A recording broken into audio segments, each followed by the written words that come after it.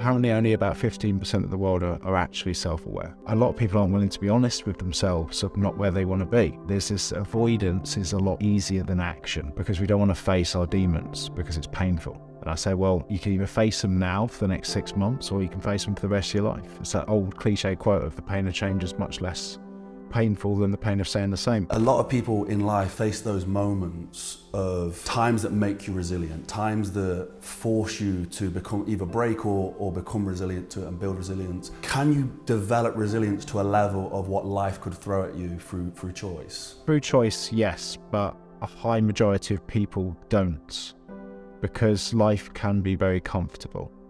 And it was something that I've said quite a lot. If I don't do an ice bath every day for the next 60 days, what happens? Nothing. If I don't go to the gym for 60 days, what happens? Nothing. See, the consequences for not doing this are not visual until they are. Because not doing these things, not building up your stress tolerance, slowly and surely things get to you so much easier. When I see someone who is taking the piss out of getting up early, looking after your physical health, eating healthily, they see it as a joke and go, well, you know, I don't do any of that, and I feel fine. So why have you just spent the last hour arguing with a stranger on the internet? You know, what you don't see that this does is it just enables you to think very differently, enables you to be a lot more self-aware. And I don't know the statistic, but I was reading quite a bit, and apparently only about 15% of the world are actually self-aware. And a level of self-awareness where they can take themselves out and go, I'm being a dick, or I'm not doing enough, or I need to step things up a level, or you've had enough now, stop fucking around. And it takes a lot to do that because a lot of people aren't willing to be honest with themselves of not where they want to be.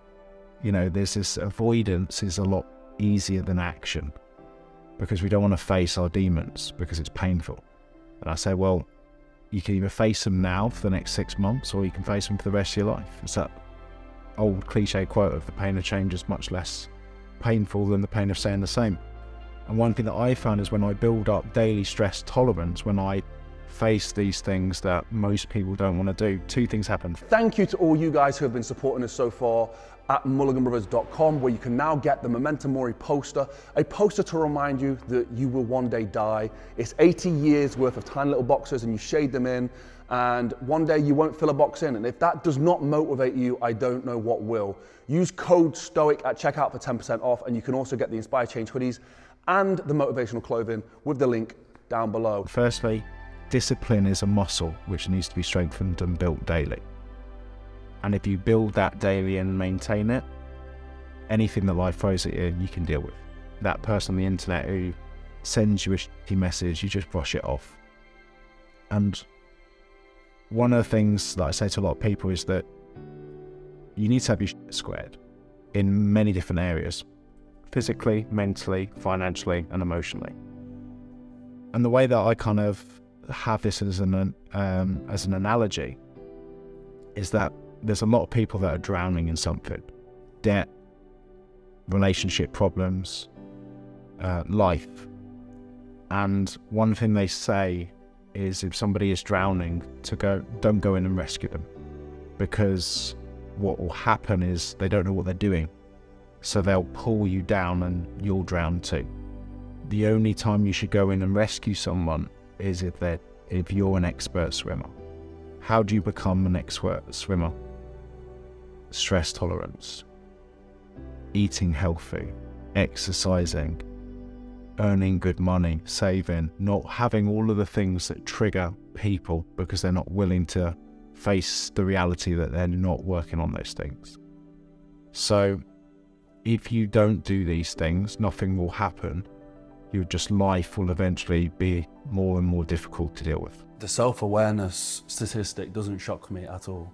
I remember for me, self-awareness came when life slapped me in the face. Like, it was like the most traumatic thing that happened to me, and life slapped me in the face, and like I was like, I woke up like completely, and I had this self-awareness. So many people almost believe they're self-aware as well. I think we all do. If I go back 5 years, I said this before, that if you looked at your life as a chapter of a book, I thought in a 12-chapter book that I was on chapter 10. So I was like, I'm only a couple of chapters away from completing life. And that was the level of arrogance I was at. It's this kind of Dunning-Kruger effect of, you know, when you're new, as in you're in your early 30s, you think you've got most of your life figured out.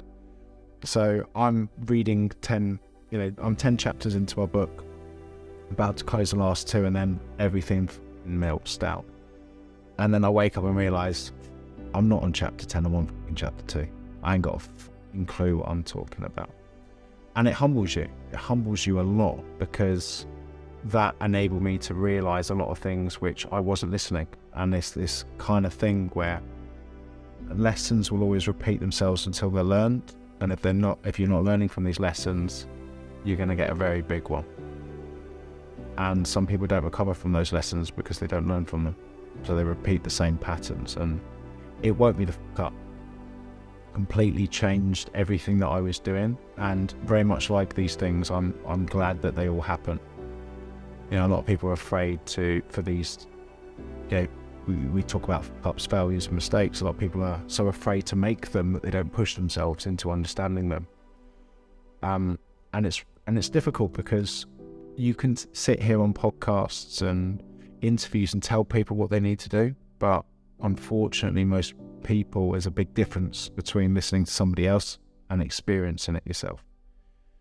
And life is full of those obstacles and curveballs, but it's all down to how you look at them. When I think about obstacles, when I think about things that you need to build up, you've just got to go into it with a level of naivety.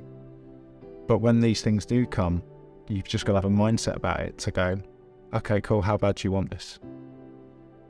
And I always think that when this is difficult, I remind myself, if this is difficult, then it's worth doing, because, you know, most people at this stage would have given up. So if you don't, you're going to get rewarded eventually by this. And you don't know when, there's not a timeline for this, but you will. You know, 10, 15 years time, you look back and there will be probably a split-second moment where you're just like, it was all worth it. It made me who I was. Thank you so much for watching the video. Thank you to everybody who's been supporting us as well. A lot of you have come through on Instagram and said hello. Thank you so much. Please head over to Mulliganbrothers.com as well to support us there, where you can now buy the Memento Mori poster, a poster to remind you that you will one day die, which, if it doesn't get you motivated, I don't know what will. So check that out below. You get 10% off using code STOIC. And yeah, you can get the Inspire Change t-shirts and the motivational clothing with the link in the description. Thank you so much for all your support, and I'll see you in the next one. Peace.